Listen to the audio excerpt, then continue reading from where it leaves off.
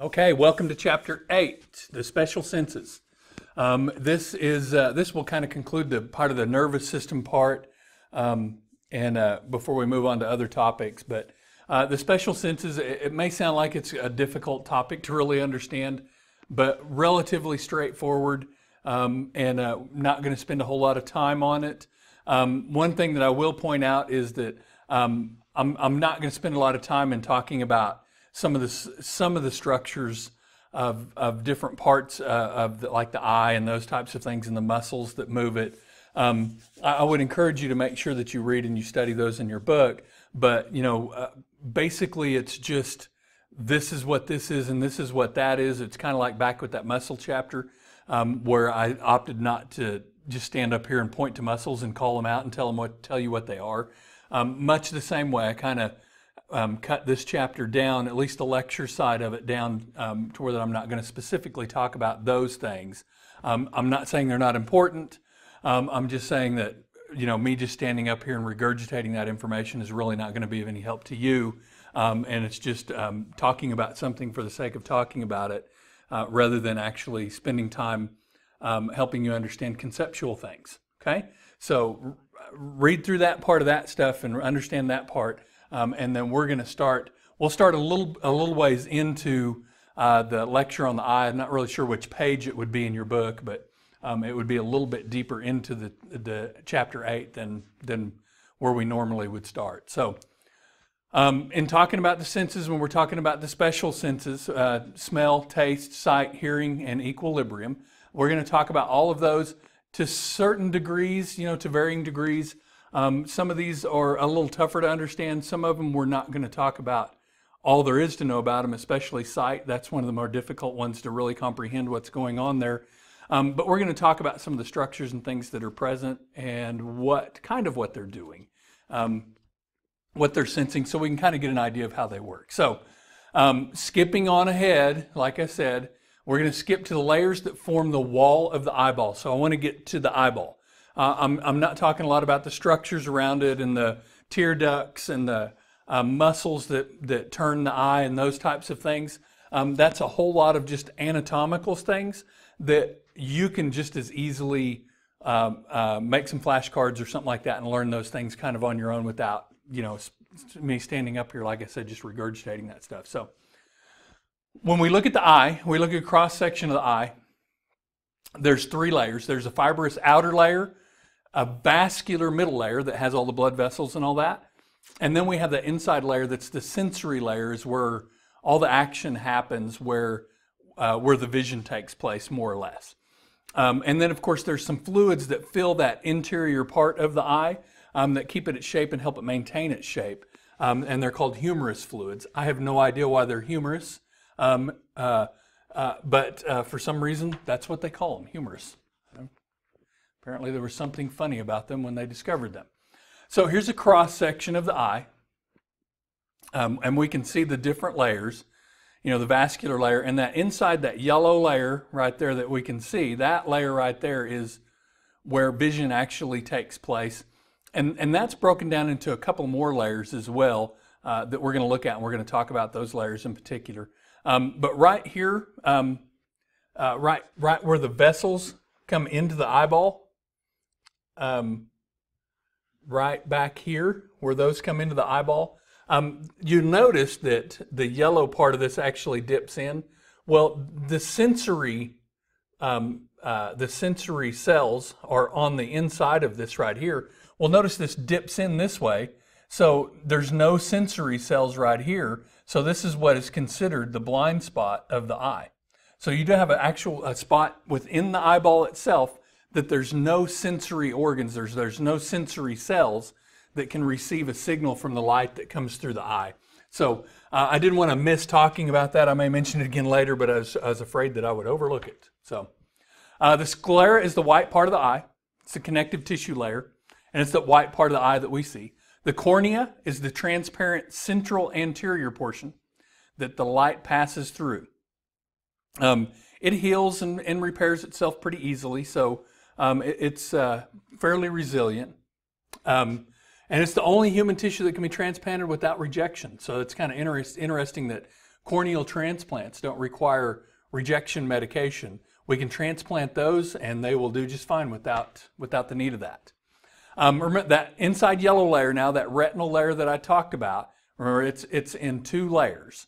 So the outer layer is the pigmented layer that absorbs light and prevents the light from scattering. So the outer layer actually helps keep the light staying in a particular direction or a focal direction so that it doesn't just kind of shower out everywhere inside of the eye. And that inner layer is the neural layer. It contains those receptor cells called photoreceptors. And those photoreceptors are rods and cones. You've probably heard of those before, but those are the photocells within the eye, within that layer of the eye, that allow us to be able to see. Not only see, but see in color as well.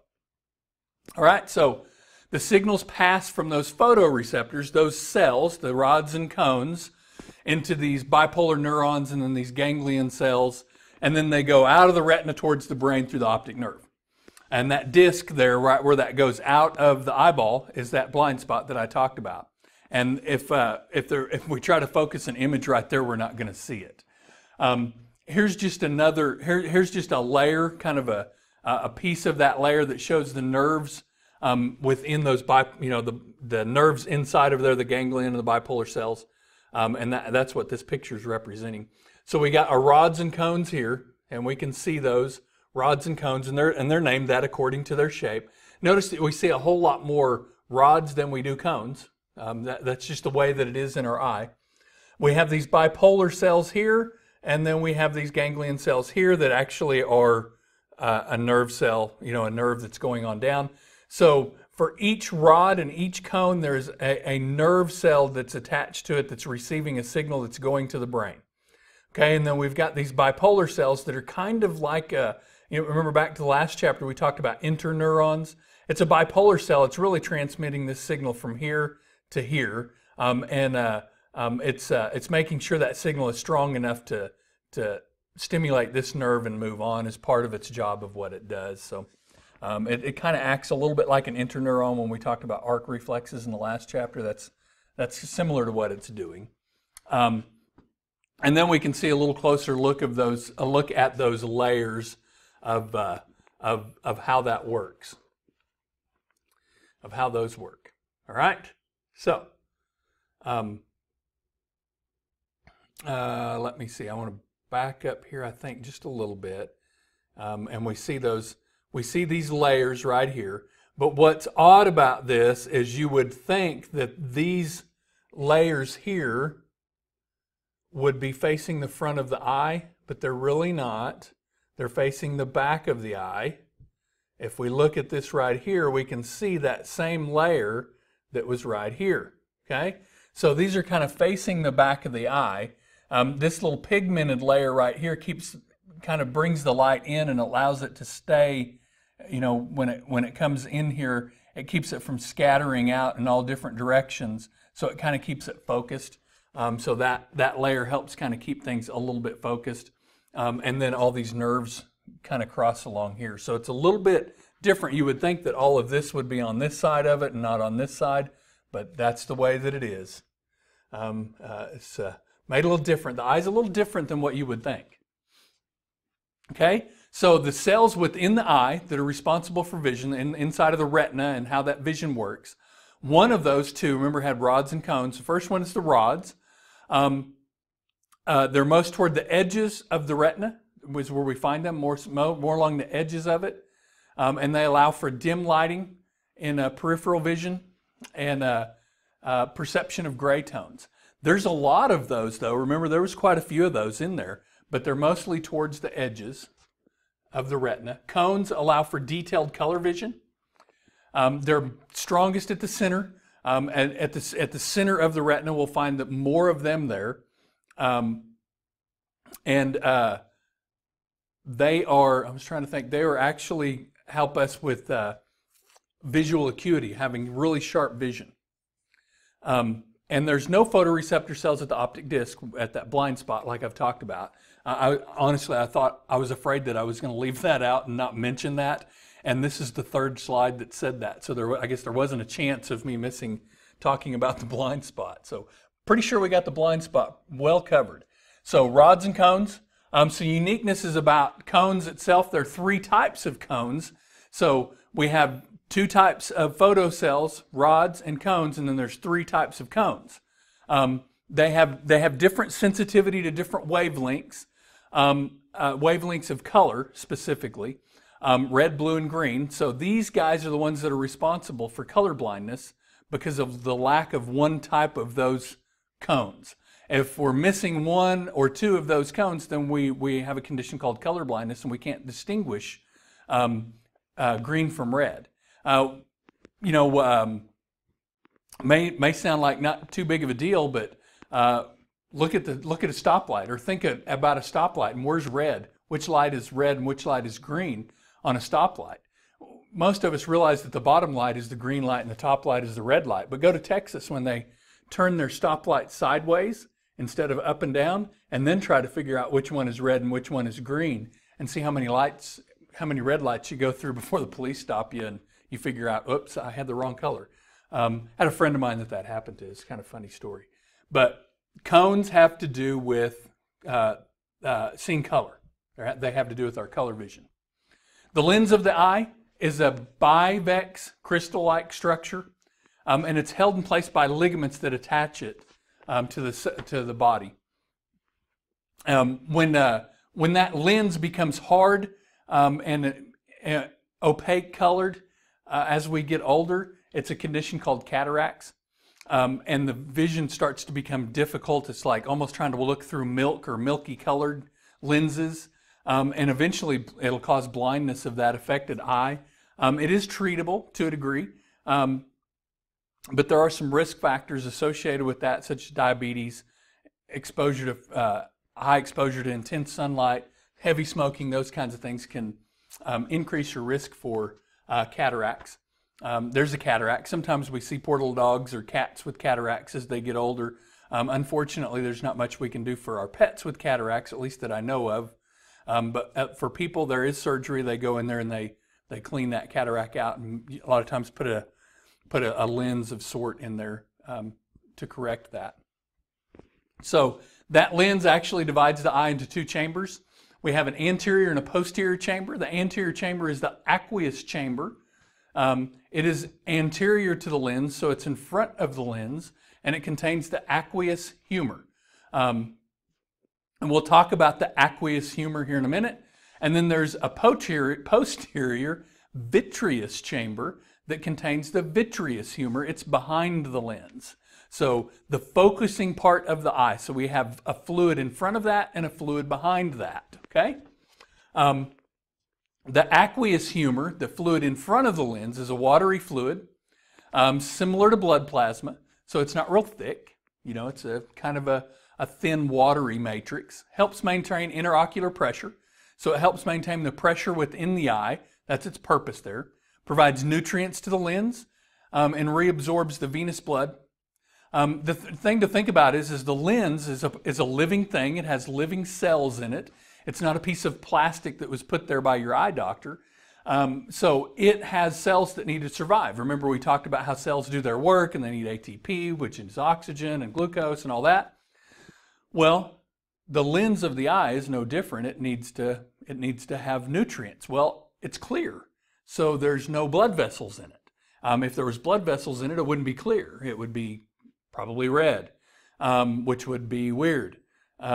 So the way that it gets its nutrients is through this aqueous humor, this watery matrix that's in front of that lens. That's what nourishes that lens and keeps it healthy and safe. And also, this intraocular pressure is important. It's something that your eye doctor can measure and make sure that intraocular pressure is correct. It's because it helps. It's an indication of the health of someone's eye. Behind the lens is the vitreous humor. It's that jelly-like substance that prevents the eye from collapsing. It holds the eye's shape, and it helps maintain intraocular pressure as well. Whereas the aqueous humor is replaced, the vitreous humor is not. If you lose your eye jelly, you're not going to grow it back. We don't grow more eye jelly. That is not a substance that is actually replaced in the body. And I do not know if there is a procedure to fix that if something like that happens, or if it just results in the loss of an eye if you lose that gel that's in that. Oh, what happened here?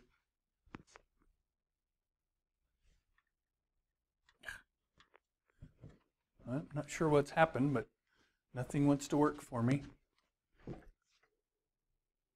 Okay, there we go. Got it all fixed up. Technology, isn't it great?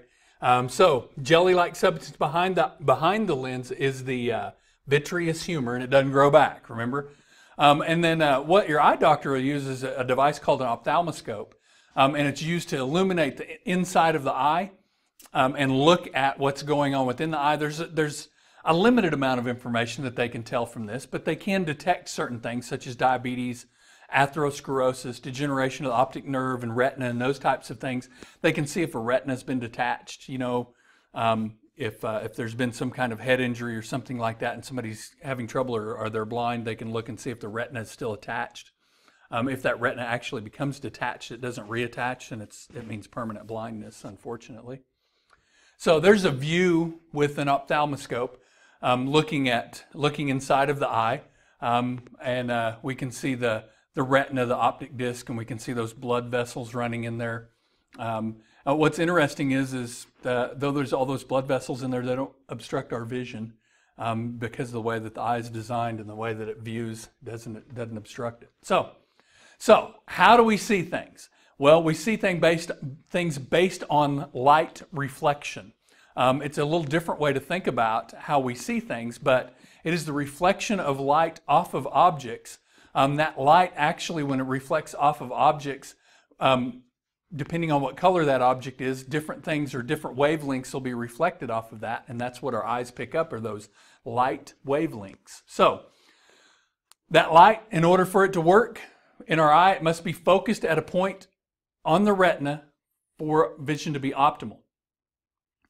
The light as it comes in is bent or it's refracted by the cornea, the aqueous humor, the lens, and the vitreous humor. So all of those pieces and parts of the eye actually bend the light in a way that it is useful and it can be interpreted by the retina of the eye.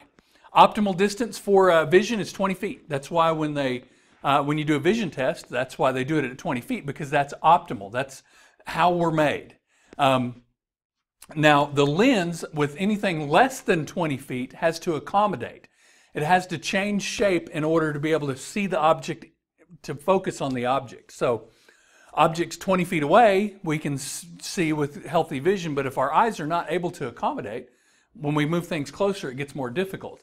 As we get older, this becomes a lot more obvious when we're trying to have things that are right under our nose and we can no longer read them. We have to get reading glasses. It's because our eyes lose the ability to accommodate. Our lens begins to get a little thicker, and it's a little harder to move that lens, so the muscles around the lens can't change the shape of the lens so that it changes focus. The way that we change focus in our eyes is we change the shape of our lens. Adjust the shape of our lens and we can change the focal point, and objects become clearer. So here's kind of a little bit how it works, but this lens here is going to change. Whoops, I'm sorry. This lens, here's the lens here, it's going to change shape based on the distance from the object. So as we get older, doing this down here starts to become a lot more difficult. If it's close to us, it starts to become more difficult for us to adjust the shape of our lens. The image on the retina is actually a real image, and they're reversed from left to right. They're upside down, and they're smaller than the original object. It's kind of weird what it does, but it is the upside down reversed image of what we're actually seeing. Our brain then takes that image, flips it back over, turns it back the right way, and processes it, and so that we understand what it is that we're looking at. It's amazing that our brain is able to do this, and then we're able to do some minute, finite things with our eyes and see some things that are just amazing things that we see. But as good as our eyes are, they're not the most perfect eyes on the planet. There's eyes that are a whole lot better than ours in different lights or different situations, such as Some, like a lot of the cats and owls and those types of things see better at night. Fish see underwater. Those types of things, have just different situations and different ways that our eyes work according to what species we are. Our visual fields from the right eye to the left eye actually overlap, and they help us provide depth perception of the objects that we're seeing. This helps us, tremendously in a lot of ways. It was probably originally was some sort of a defense mechanism or a protective mechanism. If you'll notice too, though, that both of our eyes are on the front, and there's some animals that have eyes that are more towards the sides, so they can see down the sides of their body as well as in front of them, so they have a vision that more surrounds their bodies as a protective mechanism. Ours, on the other hand, is designed more for depth perception, so our eyes, our vision, our focal points actually cross, and they cross over each other, and it gives us a lot more depth perception that way. And that green area right there is where we have the greatest level of depth perception, because both eyes are getting different focal points. So, eye reflexes, of course, they're controlled by the autonomic nervous system, just natural internal reflexes. The pupil reflex that adjusts to bright and dark and all that kind of stuff is one of those. And then, of course, the accommodation where we view objects. So we don't have to actually know how to control our pupils or the muscles of our lenses to be able to focus and shut down when the lights are too bright and that kind of thing. So it's kind of handy. It's kind of like our heartbeat and our breathing and that kind of thing. It's all controlled automatically based upon input that the body receives. So bright light, kind of blinds us, and our brain reacts pretty quickly to constrict the pupils to let less light in. So let's see. Right. So good vision, normal vision, when things are seen correctly on the retina. And I don't know if I can say this. Emmetropia is what's called normal vision. Myopia is nearsightedness, meaning stuff far away appears blurry. You can see things close up, is what nearsightedness is. And hyperopia is objects up close look blurry, and distant objects are focused. And we can see, because of the shape of the eye, why these conditions exist. Unfortunately, these conditions exist at such an extreme that no amount of muscle manipulation of the lens of the eye will correct it or overcome that. Whereas in a normal eye, changing focal points is a matter of changing the muscle, the shape of the lens of the eye to accommodate for that.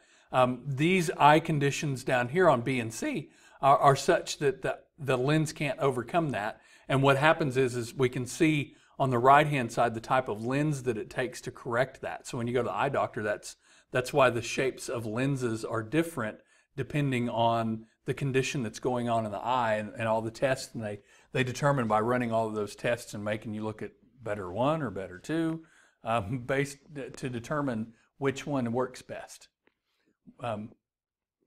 which is going to be the best way to do it. So, astigmatism is where images are blurry, and it results from light focusing as lines, not points. So, astigmatism has to do with an uneven or an unequal curvatures of the lens and the cornea of the eye. It is a correctable condition, but it requires laser surgery of some sort with the eye in order to do that. So it is possible to correct it. There are some conditions that exist with the eye, some homeostatic imbalances such as night blindness. It has to do with rod function that hinders the ability to see at night. And of course color blindness due to lack of one type of cone that causes partial or complete color blindness. Glaucoma causes increased pressure within the eye. A lot of times this is congenital, but there are some risk factors associated that can lead to glaucoma or an increased chance of glaucoma. But it has to do with pressures within the eye. These pressures build, and it begins to damage the photocells within the eye. the hemianopia is the loss of the same side of the visual field in both eyes. It's usually a damage to the visual cortex on one side of the body. Could be stroke, could be head injury or something like that that can cause that to happen. Okay? All right, the ear. Ear has two senses, hearing and equilibrium. So it's how we hear and it's how we keep our balance. And there's receptors inside of those ears that are called mechanoreceptors. And different organs house the receptors for each one of these senses. So while it's all part of the ear or the ear system, there are different organs within the ear that are responsible for hearing and equilibrium. It's not one of them doing both. 3 parts is what we divide the ear into: external, middle, and inner ear. And we can see those broken up right here. We can see how they separate those here. Here's external, middle, and inner, and we can see what's housed in each one of those. Just a good idea to know, kind of have an idea of what's housed in each one of them, because you never know, with some medical conditions that you need to know, it'll mention inner, outer, or middle ear. External ear, only for hearing. It has some structures out there. It's got an auricle, which is the big part of the ear, an acoustic medius, an auditory canal that funnels the sound in there. It has some wax in there. It's got some hairs in there, and it ends at the tympanic membrane or the eardrum. And it's specifically designed to carry sound waves into the tympanic membrane. Its goal is to get it to the tympanic membrane. Of course, there's there's hairs and wax in there as a protection mechanism, because it is an opening in the body and it needs to be protected, but it also needs to be an opening so that sound can travel in, so it has to have some protective measures there. The middle ear is an air-filled cavity involved only in the sense of hearing, so it's only a hearing sense, and it's located between the tympanic membrane and the oval window and the round window, which we'll look at that. So obviously between the outer ear and the middle ear, it is an air-filled cavity. This is that cavity that when your sinuses and all that stuff are backing up and you feel pressure in your ears, this is that cavity that starts to get that pressure change. This is where that pressure change is sensed. And then we've got these auditory tubes that open from the auditory canal, and then they allow that equalizing pressure within the inner ear. 3 bones of the middle ear. We have the malleus, incus, and stapes. The hammer, anvil, and stirrup. Those are all very testable questions. They're all really good questions for a test. So know what the 3 of those are. Basically, they bring vibrations from that tympanic membrane, the membrane that separates the outer and the middle ear, and they cause a vibration among those 3 things that translates to the inner ear. And that translation into the inner ear is actually going to cause a nerve signal impulse to happen that's going to send a signal to the brain that the brain's going to be able to interpret the sounds that it's hearing. The inner ear, moving on inside, includes organs for both hearing and balance. So this is the one area where both are concerned. It's filled with this stuff called perilymph. It's a watery type of fluid that is kind of bathing inside of those organs. There's a maze of bony chambers within the temporal bone. One of them is the cochlear, the vestibule, and the circular canals. And then there's this membranous labyrinth that's suspended that has that perilymph inside of it, and it also contains some endolymph. Try not to get too crazy about that stuff. Just realize that within the inner ear, we've got the cochlea, the vestibule, and the semicircular canals that things happen within. And we can see those things right here in this picture. It's a pretty good picture of them. We can see the cochlea, vestibule, and the semicircular canals, these little canals that are sticking up here. We also see this really, really innervated. What's interesting is if you look at this nerve, how this one ties in here, and these tie in here, okay? The difference is this is for hearing, and this is for balance. So you can see the two organs of the ear that they're talking about. If I'm correct, I may have those backwards now that I'm thinking of it. There's a very good chance I have those backwards. So essentially you've got two organs in there. One is for hearing and one is for balance, and I do think I have them backwards. But we'll get it sorted out here in just a second, just to make sure. I'm second guessing myself. Okay? So the equilibrium part of the inner ear is called the vestibular apparatus. And that has two functions. It gives a static and dynamic equilibrium. Yeah, that's the vestibular cochlear nerve. I did have them backwards. Let me fix that real quick.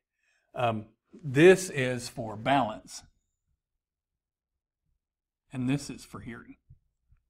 Sorry about that. So that's the difference between the two. And don't worry, it's not like you're going to have a patient that you're going to go, hey, look, there's their, vestibular whatever. Hopefully you don't see that in your patients. That would not be a good thing. So, but that vestibular apparatus has two functions: static and dynamic equilibrium.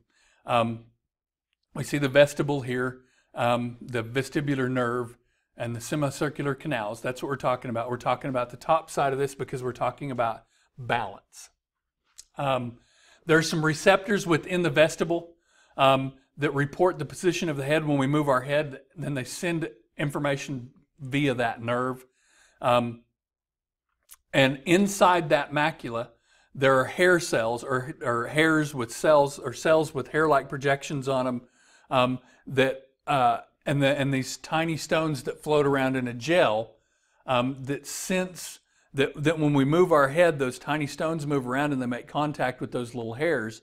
And by moving those hairs back and forth, it sends a signal to our brain and lets us know where our head is located in space.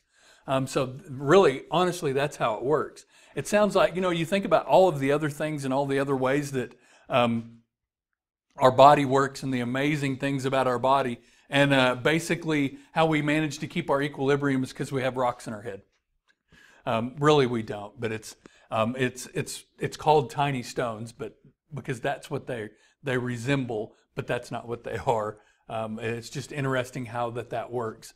And this just gives us an idea of how our brain is able to perceive what's going on with us based upon the movement of those tiny stones and the gel-like substance, or that lymph-like substance. Dynamic, remember that was static. This is dynamic equilibrium, and this has to do with angular and rotary movements. And this happens in the crista ampularis. And there's some hair-like cells in there as well. And there's a gelatinous cap on there, or a cupula. And the head moves and drags against the endolymph. So, and then it talks about the little spiral organs of the corti. Basically, and I was trying to get to it, but you can see this little guy right here. This little guy right here, this nerve right here that's coming into it, and it has to do with the movement inside of those and how it's moving this membrane right here on top. And I know I'm not being super this membrane here. I'm sorry. Yeah, this membrane and this membrane, both of those membranes. I know I'm not being super descriptive about what's going on here, but I'm just trying to help you guys get a general understanding of what's going on, okay? What happens is those membranes actually, those membranes actually cause it tickles these hairs down here, the movement of those membranes based upon the movement of the fluids, inside of here and here. Those fluids actually move around and cause those hairs to get, come in contact with, and the brain perceives those as the movement of the body and how the body's moving. Okay? The way that we hear is in a very similar way as the way that our body perceives movement and maintains our balance. Is it interprets the vibrations from sound waves through a membrane. So basically what happens is it takes the sound waves in the air, turns them into a mechanical movement, and that mechanical movement causes movement within the fluid of the ears that causes the hairs with hair-like cells in the ears to become bent, and that is how we perceive sound. Which causes on the cochlear nerve, it causes an action potential to start. High-pitched sounds disturb the short, stiff fibers. Low-pitched sounds disturb the long, floppy fibers. And as that sound, that snail-like looking thing, as the impulse pushes in further, it's going to stimulate less and less of the hair fibers further on in, unless the sound is loud. The louder the sound, the more it's going to cause, the bigger wave, so to speak, that it's going to cause, that's going to go further down inside of there. And that's how we not only determine tone, high and low tone, but loudness and quietness. The quieter a noise is, the more the hair-like cells are going to be sensed more towards the opening, or more towards the larger part of that snail-like. I got to go back and show you what I'm talking about. Sorry, I just didn't know if there was a picture. This right down here, right here. As this, and the somewhere in here is where that tympanic the stapes or one of them attaches right here and causes this vibration that sends waves in, and it sends these waves in here. And if it's a quiet sound, the wave may only get to here, but if it's a little louder, it may get to here. If it's even louder, it may get to here or here or here. And the further in that it stimulates these hair-like projections of cells, and sends that out on the nerve, the louder the brain perceives the sound, to the point that where it can be so loud that it's actually painful along these nerves, because it's so loud. It's causing such a violent shaking of those hairs that it's perceived as being painful. And it's a defense mechanism, or it's a protection mechanism. We don't want to damage those. Of course, deafness is any degree of hearing loss. If we continually expose ourselves to loud noises, it does damage those cells, and those cells don't recover. And there's different types of deafness that's out there, and different areas where it affects. Some of them can actually be corrected with hearing aids or cochlear implants or those types of things. There is also a condition called Meniere's syndrome that affects the inner ear and causes progressive deafness and sometimes even vertigo, because it affects both of those organs. Much like an inner ear infection, if we get an infection of the inner ear that causes additional fluid to build up, part of the body's response to an infection is it sends more fluids and causes the air to become more inflamed as a way to try to protect. But that can also cause some problems within the inner ear, because adding fluid to it throws off pressures and throws off fluid amounts, and now all of a sudden dizziness, lightheadedness, nausea, those types of things can happen really easy because the equilibrium is really thrown out of whack. Okay? The tongue, taste and smell, the tongue and the nose. Both of these senses use chemoreceptors. Remember, we talked a little bit about chemoreceptors or neurotransmitters. Chemoreceptors are similar to neurotransmitters in some ways, whereas chemoreceptors actually sense the presence of chemicals. And that sensation of the presence of chemicals causes either us to perceive a smell or perceive a taste based upon that. What's interesting is there are some people out there that perceive tasting something differently than somebody else. Have you ever tasted something and where somebody said, "Oh my gosh, this is amazing. This is the best food I've ever ate." And you taste it and you're like, "That tastes like dog food. It's disgusting." It's because your taste sensation, the way that you perceive taste and how it's translated in your brain is different than them. So it is entirely possible that you perceive a taste differently than somebody else and vice versa. So it's all done based off of the chemicals that are present within whatever it is that we are eating. It's also interesting that there are some chemicals that can be within some foods or some things that we eat that will almost immediately cause a gag reflex and cause us to vomit. For instance, if we go to eat something that is rotten, and if we don't notice the smell and it makes it to our taste buds, there's some taste buds that'll sense the chemicals in that and say, whoa, no, don't take that, and we need to get that out of here, and it'll make us throw up. Our brain's an amazing thing in how it perceives and it interprets these chemical signals that it receives. With the sense of smell, those receptors are located in the roof of the nasal cavity, and they're known as olfactory hairs that detect chemicals. The chemicals have to be dissolved in mucus for the detection to actually work. These cells actually are very sensitive, but they tire pretty easily. So the longer they're exposed to a particular chemical, the less they're going to respond to it. They start to ignore it after a while. They're not going to pay any attention to it.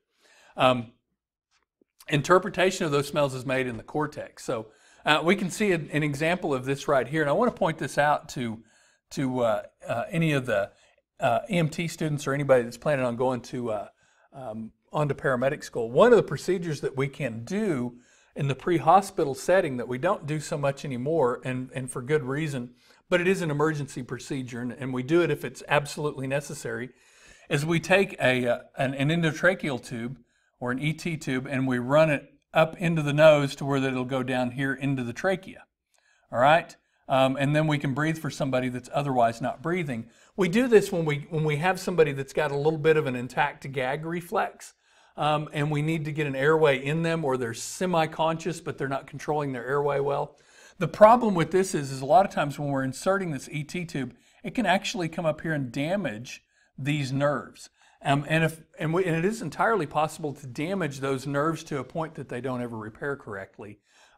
So it's something that we need to be fully aware of when we're doing a procedure like that. And there's a specific way that we do that procedure. If we follow the way that we're supposed to do it, 99% of the time we don't cause damage, but we need to be cautious of that, so that we don't cause damage to somebody, because those nerves are actually exposed. It's one of the few places that the nerves are actually exposed in a way that we can easily damage them. Taste buds, on the other hand, they are receptor organs as well. Most of them are on the tongue, but there are some in the cheeks and in the soft palate. And of course, the tongue is covered with these little projections called papillae.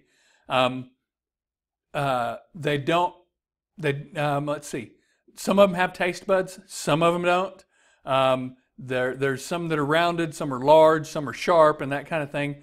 But there are also taste buds found on the side of the papillae, so we can see kind of an idea of where some of these taste buds are located. And they've done research trying to determine which taste buds for sweet and sour and salty and all that stuff are located where. And they just, when they say they think they've got it figured out, they go, well, wait, it's different on this guy, so it may not be actually as concrete. So what happens though is we take something in our mouth and we dissolve it. It's dissolved, or the saliva helps it actually get down into these grooves inside of the tongue where these taste buds can actually sense the chemicals that are present in it. Obviously, our taste buds are very well adept at sensing salt and sugar, because both of those things, remember we talked about sodium-potassium pump and how important the sodium-potassium pump is, so you guys should be familiar with that. We've also talked about glucose and its role in the production of ATP, or cellular energy. So sugar and salt are both things that the body feels are important. So there is a lot of dedication to the sensing of sugar and salt in the foods that we eat. Therefore, there's a lot of taste buds that actually sense sugar and salt, because we crave or we look for those objects. And it's a way that we can perceive that we're receiving the things that we need. An adaptive mechanism that our bodies have had. All right, so these receptors have long hair-like projections on them, and they're stimulated by the chemicals that are present around them, and that's what causes them to send a signal to the brain. And then this just gives us an idea of which one of those cranial nerves actually carry the sense of taste to the brain. But those taste buds are oftentimes replaced. Drink a hot cup of coffee and you can't taste anything for a couple of days. Your taste buds will recover. So we're able to sense sweet things, sugars, saccharin, all that kind of stuff, sour. Actually, the sour receptors are a response to hydrogen ions or acids present. That's typically, that's what we're sensing is the hydrogen ions. Bitter, which is alkaline. Salty, as metal ions, and there's some that respond to amino acids as well. All right, so when we're developing as we're growing from an infant to an adult, of our special senses, vision is the one that requires the most learning. It's the toughest one. It's also a little bit slower to develop, and it's not quite as vital early on in infants as it begins to become later on in life. But an infant has very poor visual acuity. Don't have color vision or depth perception at birth. They just don't have the ability to do that. And the eye will continue to grow and mature until about the age of 8 or 9. So most of the time, there are times though, a lot of times we wind up with little ones wearing glasses to protect things or to correct things that are noticed at a young age, such as cross-eyed and that kind of thing. A lot of times, you'll hear the eye doctor say, "Hey, if we start this now, by 10 or 11, they may not need glasses anymore because we can fix this." There are some conditions that actually happens with. There are others that, doggone it, we're just stuck with it. As we get older, we start to have some other vision-associated problems such as glaucoma, presbyopia, cataracts, atherosclerosis of the blood vessels, or the old vision, the presbyopia, results from a decrease in lens elasticity like I've talked about. And that's why, mom, dad, grandma, grandpa are having to carry around reading glasses, or they got bifocals or that kind of thing, so that they can read, because they're no longer able, their lens is no longer able to adjust and focus to things closer up. Okay? Newborn infants can hear sounds, but their responses are more reflective, like startle reflex. Toddlers, they can listen critically at the beginning to imitate sounds. And then, of course, as we get older, sometimes those senses start to fail us. Sometimes the ossicles of the ears fuse, and we have deafness because of that, or because of environmental factors sometimes cause some deafness as well. Taste and smell are most accurate at birth and decrease after about the age of 40. Taste and smell starts to kind of go away.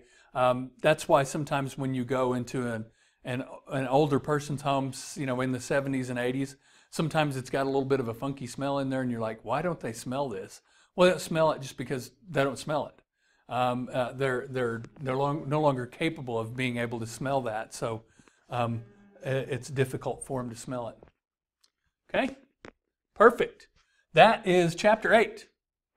I will see you guys at chapter 9.